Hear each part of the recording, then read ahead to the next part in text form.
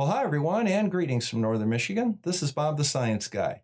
Last week we talked about the Saros Cycle and the solar eclipse. As promised, this week we're going to continue our discussion of the Saros Cycle and how it affects the lunar eclipses. So let's cue up the music and get going.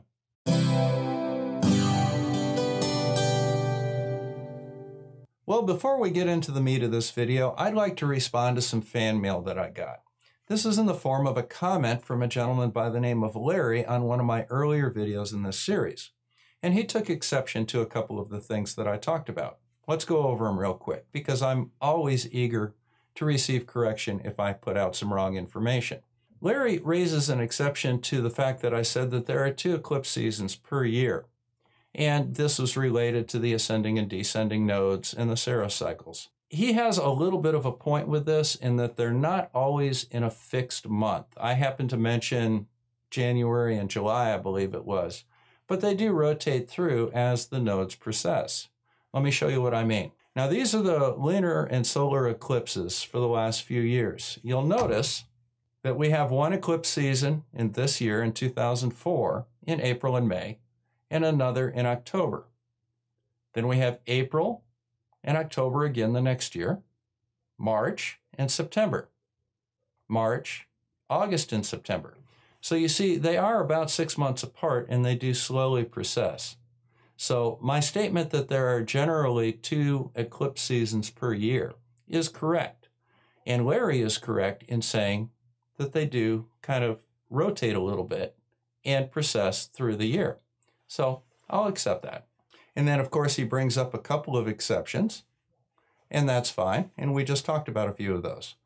Then he says 31 arc seconds angular size for the sun and the moon. He is correct there. I misspoke. It was 31 arc minutes, or about half of a degree. Then he brings up a few questions about some of the terms that I used. I used the generic term apogee and perigee. Now, when you're dealing with specific bodies, sometimes those terms have special names. And as he correctly points out, it's aphelion and perihelion when you're talking about the Earth's orbit around the sun. Now, properly, you would use another term when discussing the moon's orbit around the Earth.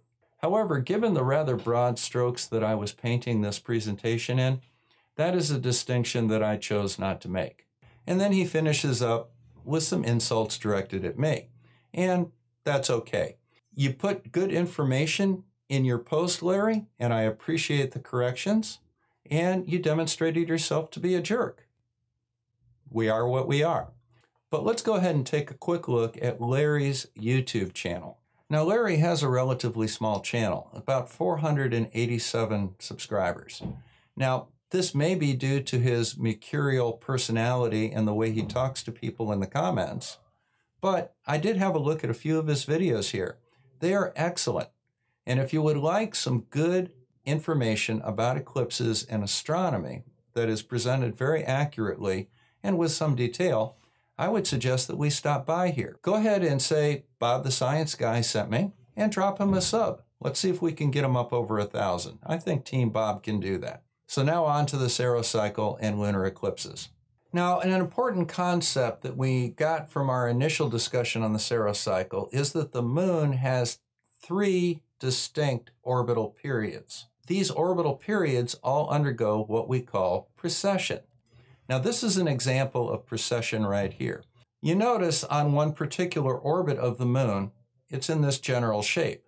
As the moon's orbit precesses, it goes to a different shape. It maybe goes to this shape right here. And then this continues around 360 degrees over about 18 years. There are 3 distinct orbital periods of the moon. Now, the first one is called the synodic month, and that is new moon to new moon. And that takes 29.53 days. The second has to do with the shape of the orbit of the moon. There's a period where the moon is closest to the Earth, called the perigee, and when it's farthest away, which is called the apogee. Now, if you go from perigee to perigee, that's called the anomalistic month, and it's about 2 days less than the synodic month. It comes in at 27.55 days. And again, This precesses around about every 18.5 years. Now, the final orbital period of the moon has to do with the fact that the moon's orbit is offset from the ecliptic plane by about 5 degrees. There are only 2 times, the descending and the ascending nodes, when the moon's orbit crosses the ecliptic plane. Now, the Draconic month is the ascending node to ascending node period of the moon's orbit, and it's about 27.2 days. So it's even shorter yet. Again, like the other 2 orbital periods, this precesses about once every 18.5 years. Now, if you multiply these all together and get a common denominator, it's going to take between 230 and 260 of these cycles to form one Saros cycle. Now, while I didn't think that this needed to be clarified in the original presentation, some people made some comments suggesting that I should perhaps clarify it just to avoid confusion in certain groups. This is clearly the orbit of the moon. This is not the orbit of the sun. Now, that's just drawn for illustration purposes. The sun, of course, doesn't orbit the Earth. It's way off, 93, 94 million miles away in the distance. The plane of that yellow circle is the ecliptic plane, and that's what's being used for illustration purposes here. It does not suggest that the sun orbits the Earth on the level of the moon. I honestly didn't think that I would have to clarify that, but some people felt that there may be some confusion about that. So there it is. Now, in the Saros cycle, there are 223 synodic months. Those are the new moon to new moon. There are 235 anomalistic months, and that's perigee to perigee, and there are 243 draconic months, which are node to node. All of these add up to 6,585 days and about 8 hours. They vary from 7 hours to about 12 or almost 13 hours. Now, the effect of the Saros cycle is that you get subsequent eclipses that have similar geometry. Now, let me show you this diagram right here. Here we have a total lunar eclipse on the 14th of September in 1932, and this is Saros cycle number 136. Notice the path that the moon takes in relationship to the umbra, the penumbra, and the ecliptic plane. 18 years later in 1950, we see a very similar path. Again in 1968, 1986, 2004, and we'll have one in this same cycle in 2022. Notice how the date kind of moves forward a little bit, and there are very subtle changes in the path of the eclipse in relationship to the ecliptic. This has to do with factors beyond the Saros cycle, specifically the wobble of the Earth, the wobble of the moon, etc. Now, as you recall, the solar eclipse has a very small area of totality on the Earth. Now, as Larry pointed out, I misspoke myself last time when I said that that was 6 miles wide. It's actually 60 to 70 miles wide, and that's the north-south dimension. Now, if the eclipse occurs at solar noon, you will essentially have a circular shadow directly underneath it on the Earth. If the eclipse occurs closer to sunrise or sunset, you will get an elongation of this shadow due to the position of the sun. And it can elongate into an eclipse as long as 160 to 170 miles. This is why the duration of totality at any given spot can vary a little bit. It can be as short as 2 minutes, or it could be as long as 6 or 8 minutes. Now, unlike a solar eclipse, which is in a very small area, you can see a lunar eclipse anywhere it's dark. Now, like the solar eclipse, the lunar eclipse shifts position due to that 8 hours 120 degrees every cycle. So in the first eclipse in 1932, we're on the east coast of Africa. The second eclipse in 1950 is shifted 120 degrees to the west to South America. The third eclipse in 1968, another 120 degrees, and we're kind of getting over by Japan. Finally, in the fourth eclipse, you're back near the east coast of Africa. Not exactly as you can see, but getting pretty close. That's the repeating cycle. And you notice in the South America and the Japan one, It's also shifted a little bit to the east, so it's not quite 120 degrees. So here's the total lunar eclipse of 2019 on January 21st. Now, here's the ecliptic and the center of the umbra of the Earth. This is the penumbra of the Earth out here. Now, a lunar eclipse can occur when the moon passes within 17 degrees of the center of the Earth's umbra. Now, if the moon just kisses the penumbra, we get a penumbral eclipse. If it goes partially through the Earth's umbra, we'll get a partial lunar eclipse.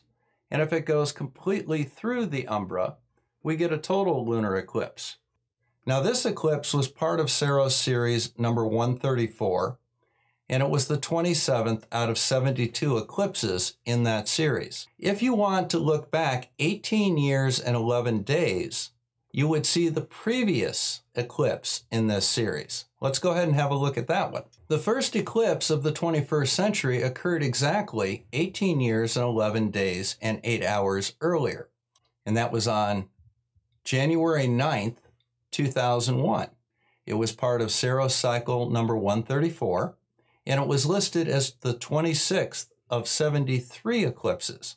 I don't know why there's a difference between 72 and 73, but the number of the eclipse is actually consistent between the two sources. Now, if you look at the geometry of the eclipse, you'll see it's exactly the same. But instead of being over Michigan, it was over Saudi Arabia. That's 120 degrees to the east because it progressed that 120 degrees due to the 8 hours of the Saros cycle to fall over North America. Now, the interesting thing about both lunar eclipses, as expected, within 2 weeks of the lunar eclipse, there was at least a partial solar eclipse somewhere in the world. Now, in 2001, there were a total of 5 eclipses. We had the total lunar eclipse that we're looking at on January 9th.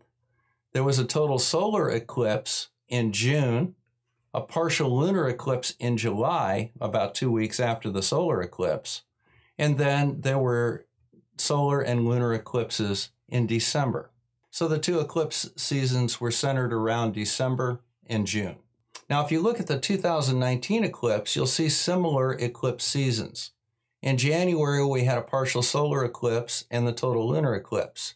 Then in July, we had solar and lunar eclipses, and again in December. This is very similar to the cycle back in 2001 because they're part of the same Saros cycle.